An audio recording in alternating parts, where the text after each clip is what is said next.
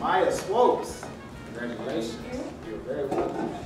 Jarmaiya, tell us, how has your experience been from going from trumpet in those freshman beginning band days to mellophone in the marching band and during band camp in 90 to 100-degree weather, going back to trumpet, and then mellophone for a song or two, back to trumpet? What has that journey been like? I'm not gonna say it was easy. It was difficult because in beginner band, it was hard for me to get the high notes on the trumpet. That's why you moved me to mellophone. Oh, I and then, that. yeah. And then when I got a mellophone, I fell in love with it. Like, yeah, the sound, yes, the sound and everything. So this summer when you told me that I had to get back on trumpet, I was like, I don't think I can do this.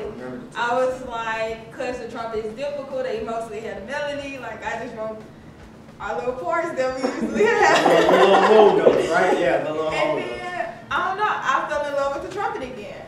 Right. I used to like talk about the trumpet players. I was like, oh, they so conceited and everything. And now I'm one of them. Yeah, and I'm not gonna say I'm conceited, but I'm very confident in myself. And that's what my section taught me a lot of, because like Colin, for example, he would just be like, oh, if you mess up, keep playing. Is that the section leader? Yes. He was like, oh, if you mess up, keep playing and stuff like that. And he really pushed me to learn my music, and I'm learning my music faster than I used to. So I really appreciate him for that. Wow, let's give him a shout out.